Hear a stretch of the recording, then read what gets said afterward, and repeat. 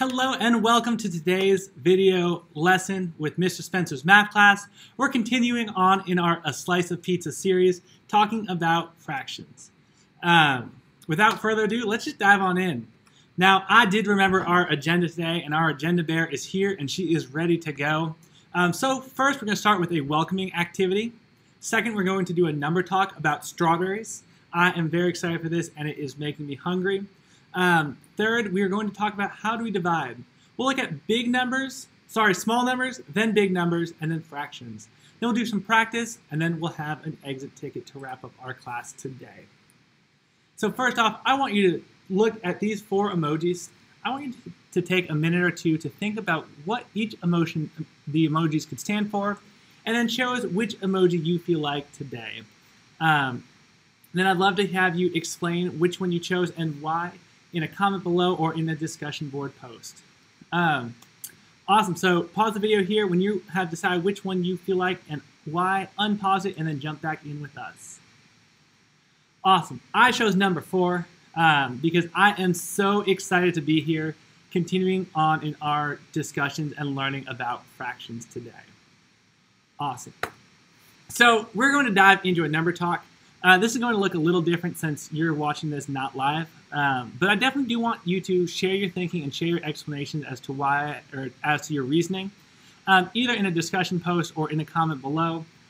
But without counting these strawberries one by one, figure out how many strawberries there are, and then share that and how you figured it out. I would challenge you to take time to find 2 or 3 different strategies. Here are the strawberries. Pause the video here, come up with 2 to 3 different strategies so you can figure out how many there are. And then once you're good to go, unpause the video and we'll hear one of my strategies.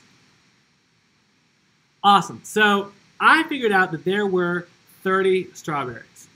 I saw that each column going up and down had 5 strawberries. And so I counted by 5 to 5, 10, 15, 20, 25, 30. I saw there were 6 columns of 5, so I counted by 5 and I got 30 total strawberries. I can't wait to hear what you thought, how the way that you came up with the total number of strawberries. I bet it was different than the way I came up with, and that is so cool. Here is a close-up picture of these strawberries. They just make me want to eat them. We also use them to draw them out on the board. But let's talk about division. So take about a minute or two, pause the video, and think about what is division. Once you have some ideas, come on back and we'll kind of talk about them all together. So, division. Division makes me think of something getting split. If I divide something, I'm going to split that in part. Also, somebody today told me, think of divisions in football. In the NFL, there are 2 conferences, the American Football Conference and the National Football Conference. And then within each one of those, the teams are split up into 4 different divisions. There's an East, South, North, and West. I'm really not sure. But that is absolutely it. Division is splitting up something into different pieces. So I love to think about my piece of paper right here. If I had a piece of paper, if I wanted to divide this into 2, I would go, could I divide this again? Absolutely. I can keep on dividing this paper, and it keeps getting smaller and smaller and smaller and smaller, and then eventually all we have is some snow. But division is definitely splitting something up into different groups. So how do we divide small numbers? Take a moment, solve these 3 problems, and think about how did you get your answer? What process did you use to divide these numbers? Pause the video here, and then we'll come back together. Okay, so I know that 10 divided by 2 is 5, 9 divided by 3 is 3, and 20 divided by 2 is 10.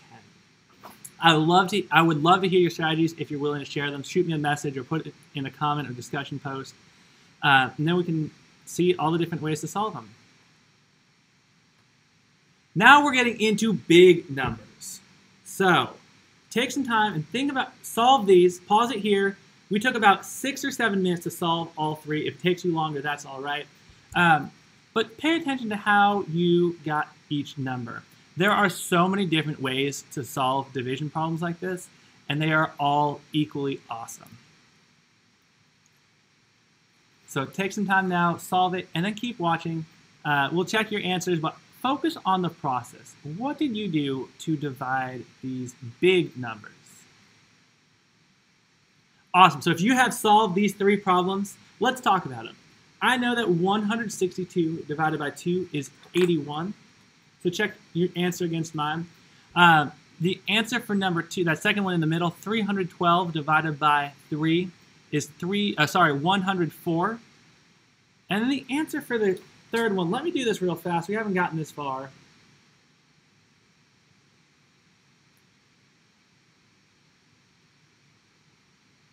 I believe is 1,773.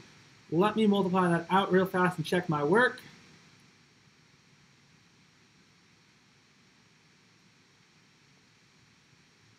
Oh no, I did that wrong. Let me try that one more time.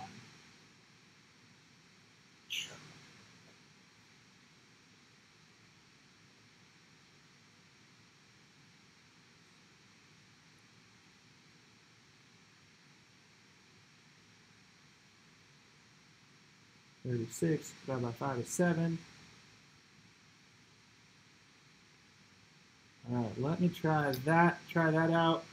Yeah, 5, 1, 6, 3, 8, 2.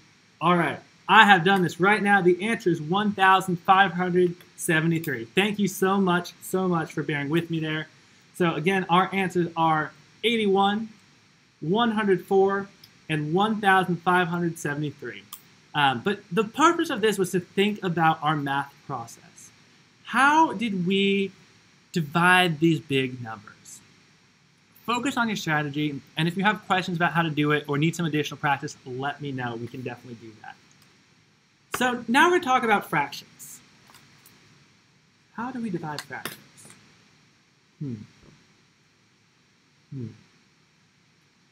Well, let me think back to one more thing about division that I forgot to mention earlier. Division is the opposite of multiplication, right?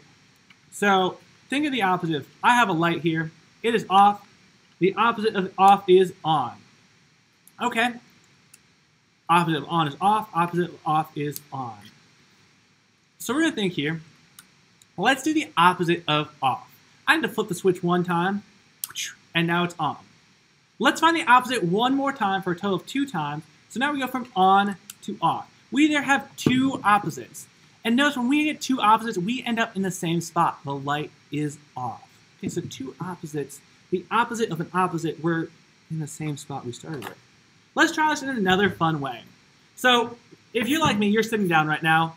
You're at home, watching this in a car, somewhere you're seated. The opposite of sitting is going to be standing, right? There we go. We're standing now. We've done one opposite. Now let's do the second opposite, the opposite of standing. So when I do the opposite of standing, I sit back down. Now that we have 2 opposites, I've ended up in the same spot that I started.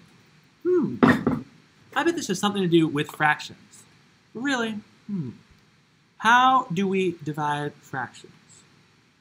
So let's take a look. I'm going to dive over here, and I'm going to look at 2 of my favorite fractions.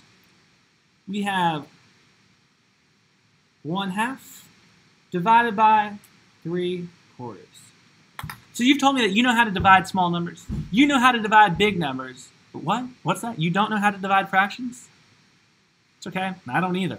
Neither does anybody else, really. But we do know how to multiply, right? So let's just change this to multiplication. I'm going to rewrite our first number because our first number will never change. Then we're going to do the opposite of division.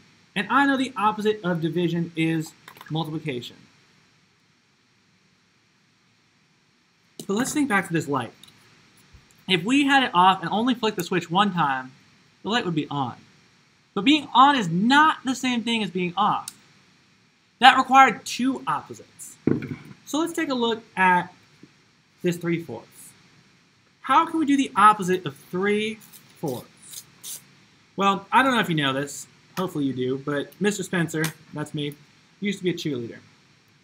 I used to throw people. I used to yell loudly.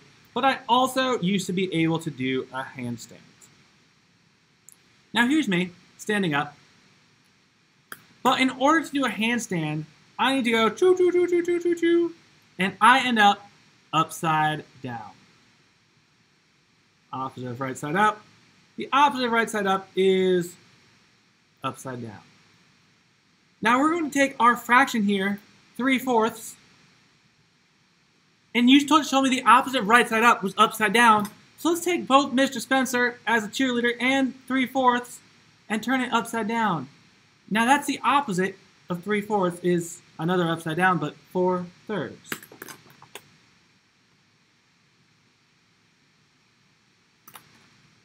And don't worry, we'll go much more in depth in this tomorrow when you work on your own as well as on Wednesday.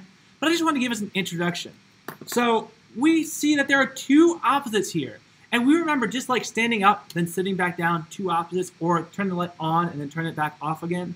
There are two opposites. So now that we know this right here is all equal to this. We've changed two things to the opposite, and two opposites gets us back to our original starting point.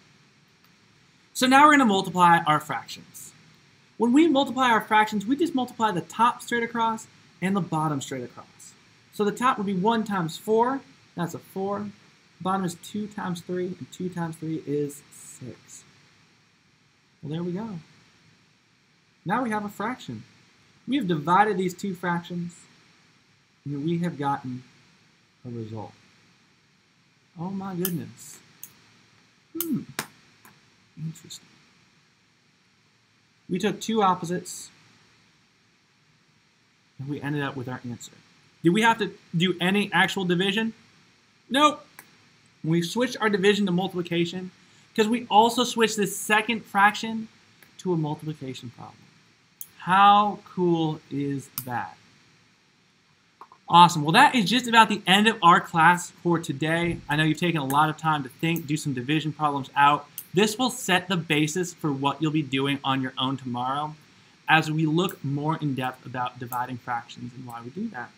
But as we wrap up today, I want to know what you are optimistic about. Sorry, what you are curious about for our optimistic closure. So what is something that you are curious about fractions? Think about what you're curious about and then share it out loud in a chat or in a discussion post. Tell somebody else. They'd love to hear your thoughts. I would love to hear it if you'll share it with me. Shoot me a message on Schoology if you want. But I want to know what you're curious about fractions because that's what we'll be spending the next couple of weeks. Awesome job today, Trojans. Have a fantastic Monday, and I will see you back here on Wednesday. Goodbye. I've lost my mouse. There we go.